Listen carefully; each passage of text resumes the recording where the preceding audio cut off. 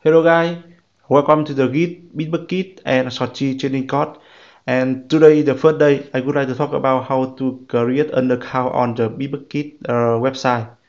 Okay, so basically, when you are working in a software project team, so you need to have a space to keep the shortcode and share it to another one in the team. And the BitBucket your website, I mean the cloud base, so it will fully support for you to do the commit shortcode to the cloud. And after that, another guy in the team can get the code from the cloud into the PC for continue coding. Okay, so I think when you have take a look into the BitBucket in another video later, so you will know how to manage it. Okay, so let's get started for today by creating a new account on the BitBucket website.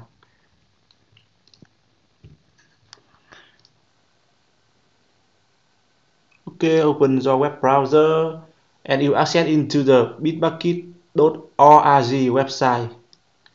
Okay, so you can see here we have a lot of information to introduce the BitBucket. You can take a look into here to know what is a BitBucket, how to use it.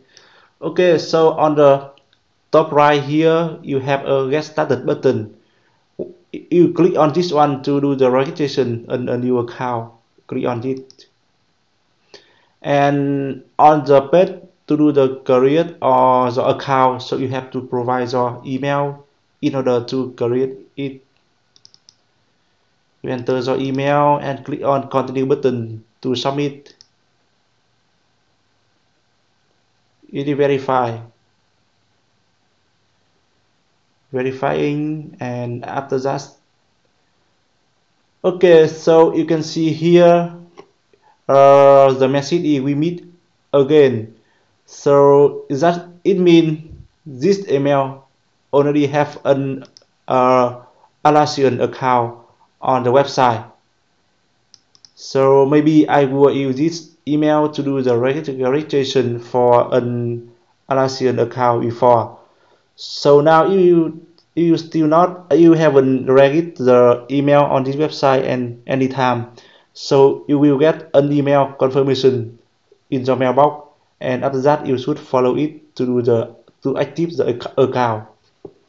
Okay, because for now I already have an account on Atlassian here, so I click on the sign up with your Atlassian account to do the registration on the BitBucket.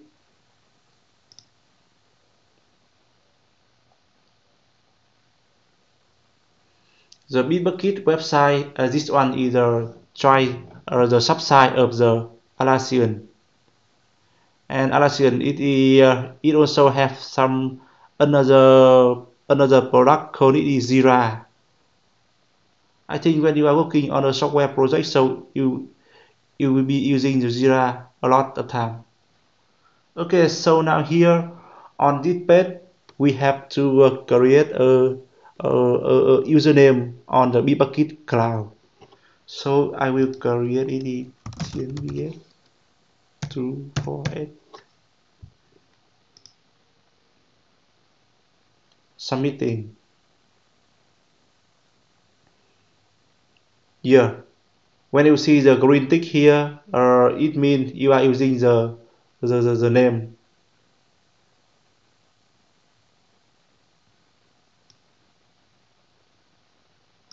Okay, so you can see here the account has been created, and now you are able to you can see here we have a dashboard which contains some of the information to create a repository and also create a team for the project.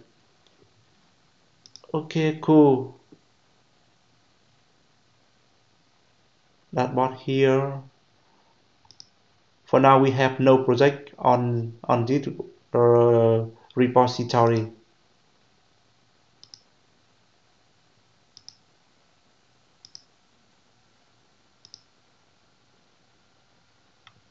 Okay, so you can view the profile here.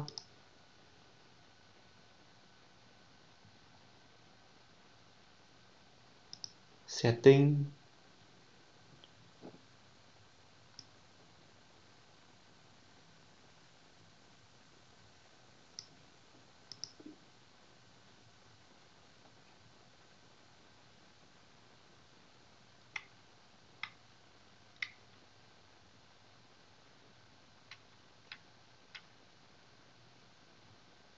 overview, snippet, theme, setting.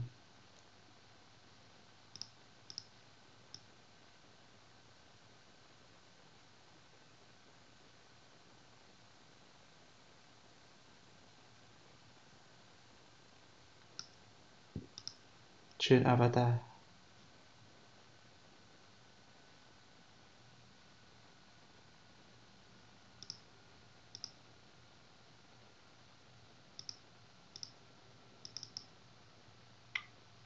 Cannot change avatar for now.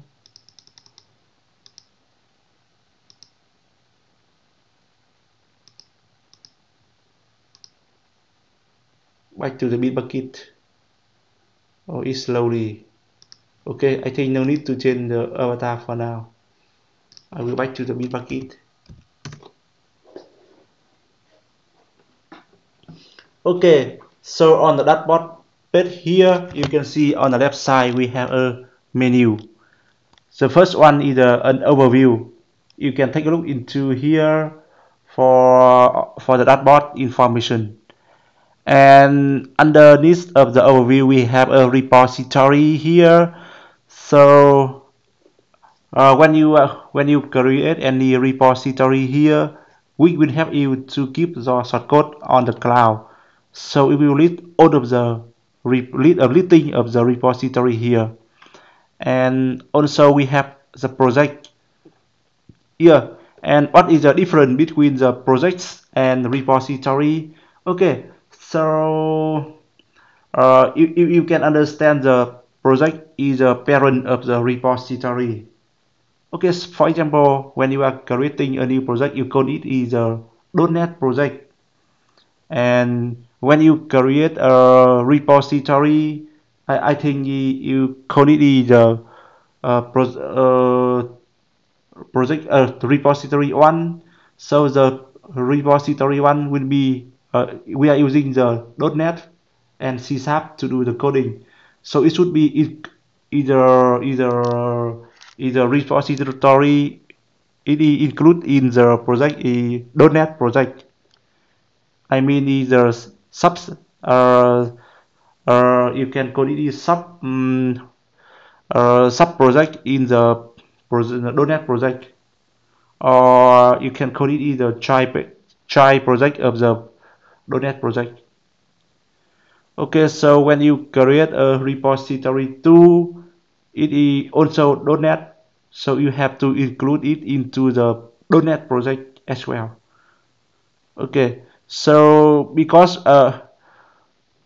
for now if you don't have many projects on the BitBucket at the same time, so you can create the repository and no need to assign the project for it. But when you have a lot of projects on the cloud, so you should create the project and assign repository into the project, so it will be easier for you to manage it later. Okay, so now firstly I have to click on the project here to create a new project. Okay, so before you create a new project, you have to create a theme. So the theme will be the owner of the project. Okay, so I will back to the main. I will click on the plus button here to create. I can create repository, theme, project, and snippet. I will create theme. I will call it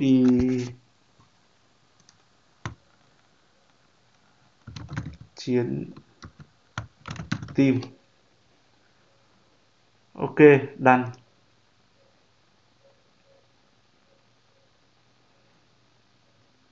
So good. I will create project. I will name it either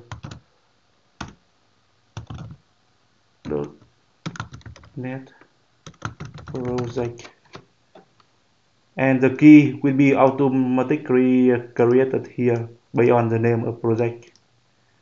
You can enter some information for description here.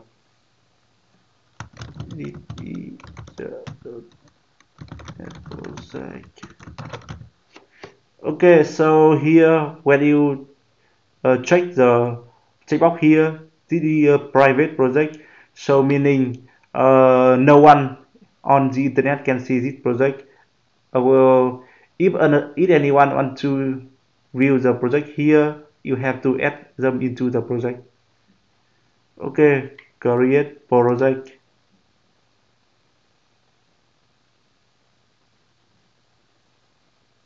Yes, so now click on the dashboard and you click on the project here. So now we have a .NET project has been created. And now you click on the repository here. You can click on create repository. You select the, okay, so by default it will select the account name here. It is main account for this one, but when you select the owner is the main account, you cannot assign the project for this repository. You have to select the team here, and you can select the .NET project for it. I will name it the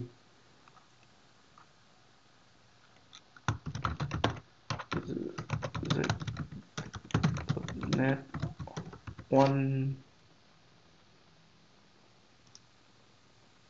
You can enter some information here. By default, I will select the repository type Git. Description, checking, select language. If you know what is the language we are using for this project, so you can select it here. So for now, I will select the C#. Click on create repository button to create a new repository. Okay, cool.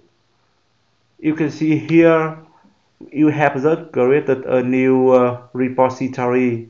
There is a sub-project of the .NET project here. Okay, so now we have nothing added on into this repository. And overview, you should create a README file. Click on this one, and here in the README file here you can enter some of the information to introduce your project, or some other information like how to build the project and what is the software we need to have. We need to set up on the PC in order to run the project on the Windows PC or something like that. Okay, so now I will wrap it by default with the default text here. I click on commit button to do the first commit. Here you can leave some the message for the commit here. I will keep it by default and click on commit button to do the action. Okay, cool. After you submit, after you create a new README file for this project, so you can see here we have a lot of information here. You are able to add another member into this project to work with you at the same time. And here you can see here we have two value under the list of the drop down list here. The first one is HTTPS and the second one is SSH. So this one is the URL. You can copy this URL and clone this shortcode from the cloud into the local PC. Okay, so I will talk it in another video later, and today we just talk about an overview of the BitBucket. Okay.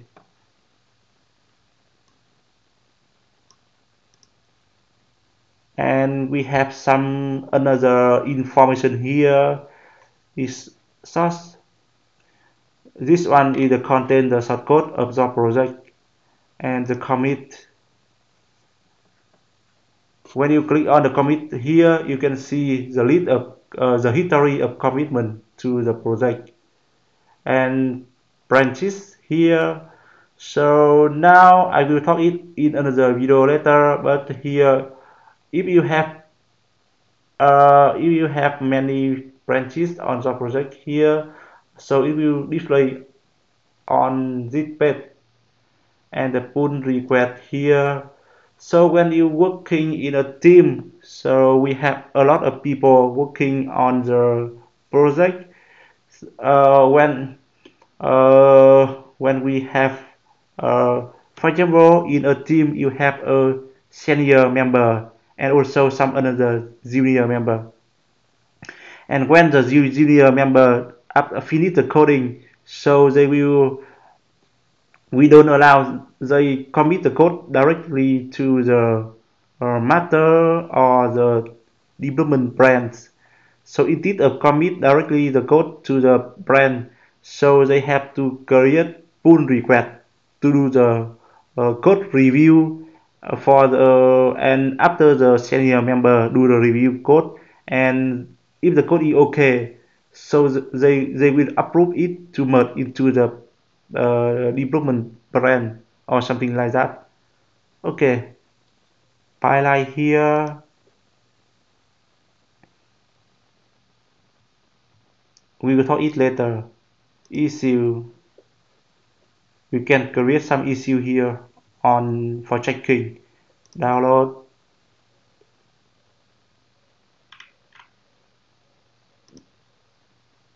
Bot.